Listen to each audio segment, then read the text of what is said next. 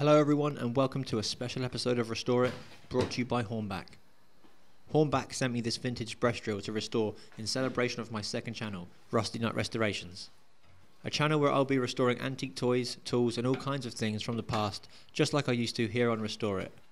If you enjoy this restoration, head over to Rusty Nut Restorations after the video and get subscribed with the bell on. There's going to be lots of new content coming on there very soon. For now, let's take a quick break from the E30s and take a trip down memory lane with this old 2-speed brush drill.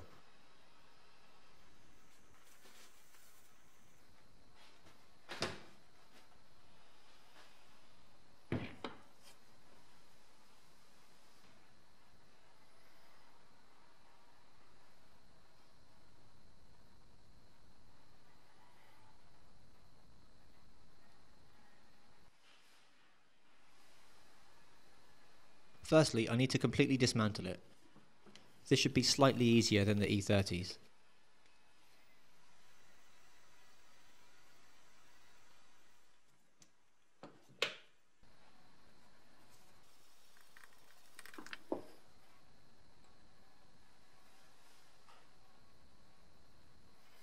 It looks like some of these parts will need a fresh nickel plating.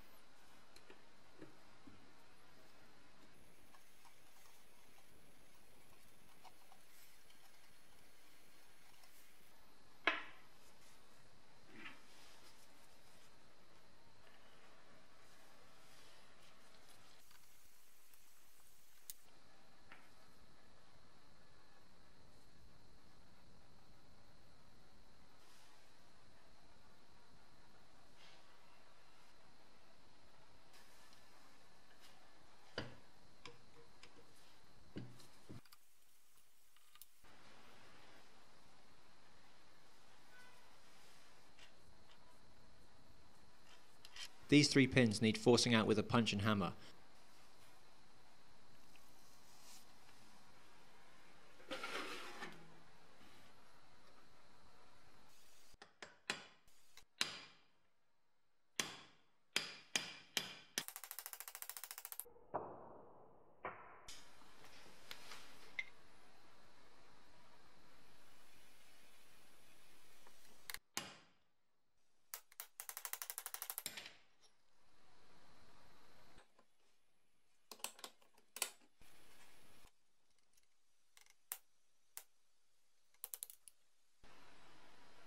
With those out, I can tap the gear shafts out of the body and remove the gears.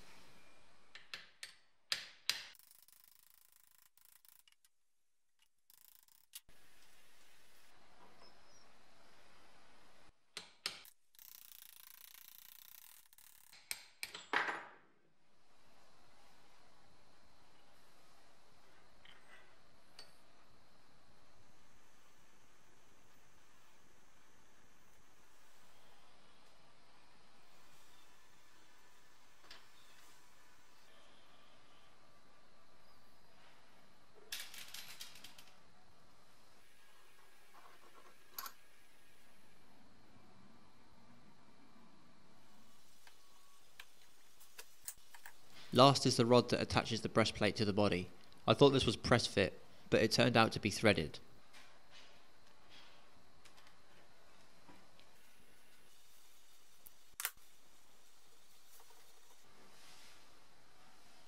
With everything removed from the main body, I can now make a list of jobs that need carrying out.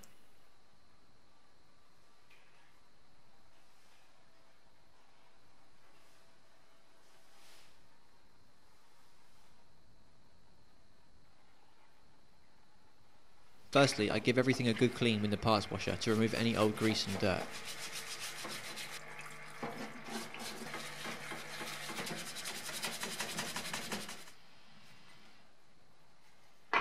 I then remove all of the paint from the body pieces using a strong paint stripper.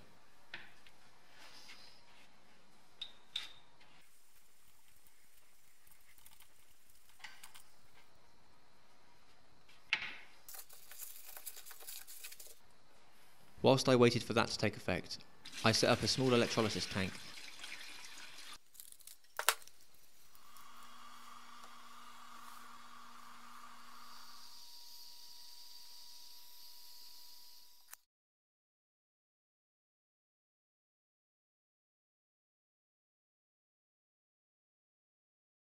With that thoroughly doing its job, I went back to the body pieces and removed the strip paint with a steel wire brush.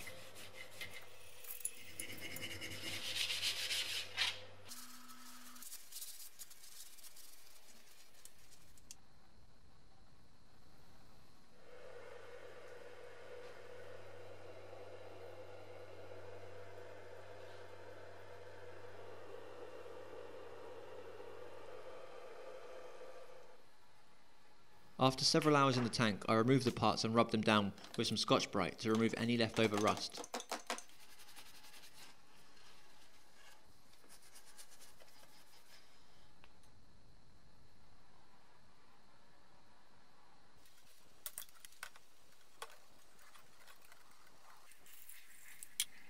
Whenever I change the parts, I clean the anodes with a wire wheel and change the solution for a new one.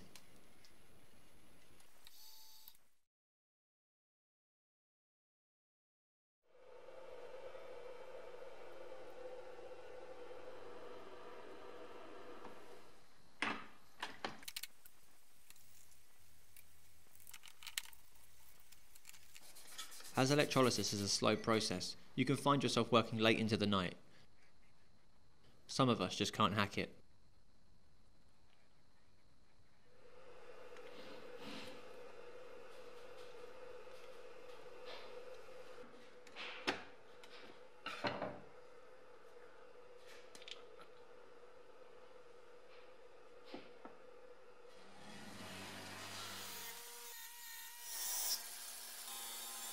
A final going over on the wire wheel really brought these parts back to life.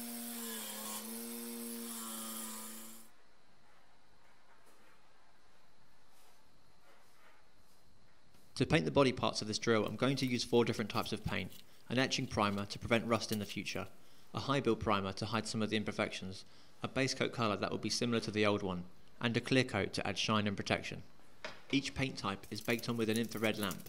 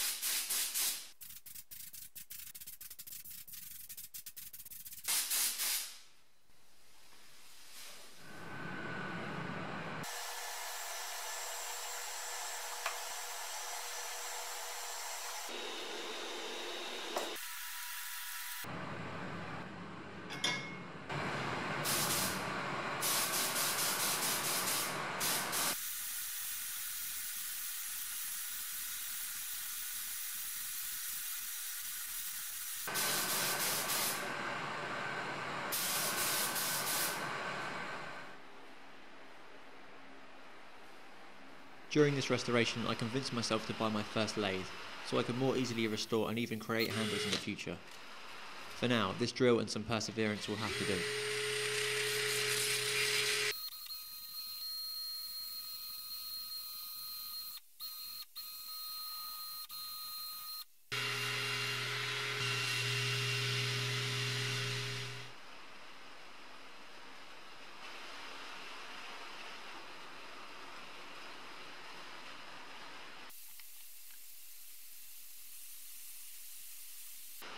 This handle was sanded by hand. It took a lot longer than the other one, trust me.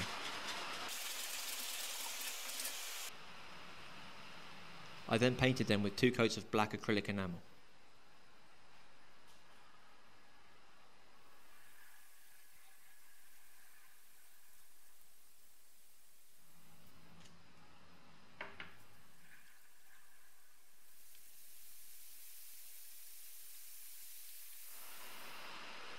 So this is the nickel plating setup from classicplating.co.uk.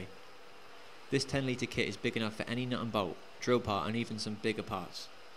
I removed the old nickel plating from the parts in a dry acid solution before placing them in the electrolyte for around 50 minutes to add a fresh layer of nickel.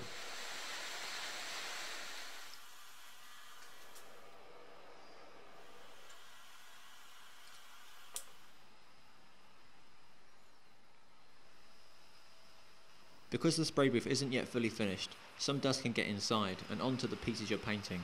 To overcome this, I use Quartz 2001 step to polish the lacquer of any small scratches or dust particles.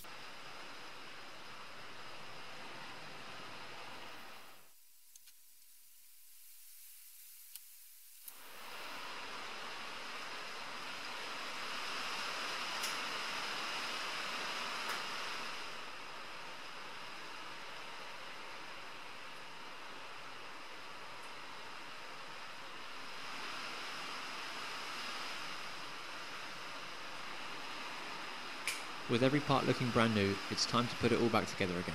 Firstly, I install the shafts, gears and ball bearings with fresh grease.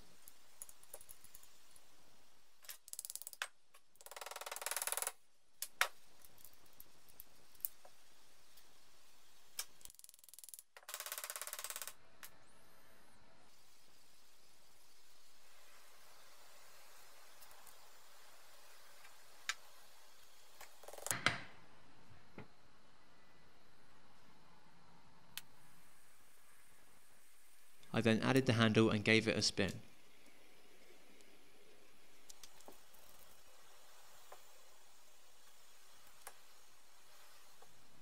With everything working as it should, I installed the breastplate rod and breastplate, again using the breastplate to twist the rod.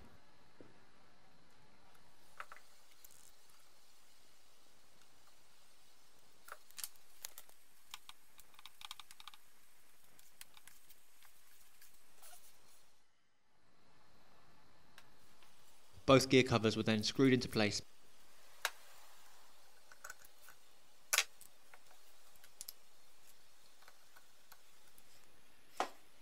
Before adding the cap back onto the handle, and then that was installed.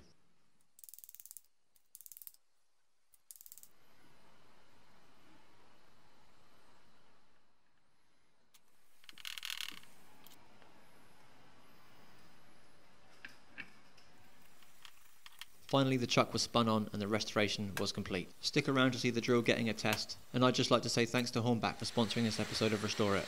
Head over to Rusty Nut Restorations and get subscribed if you want to see more content like this.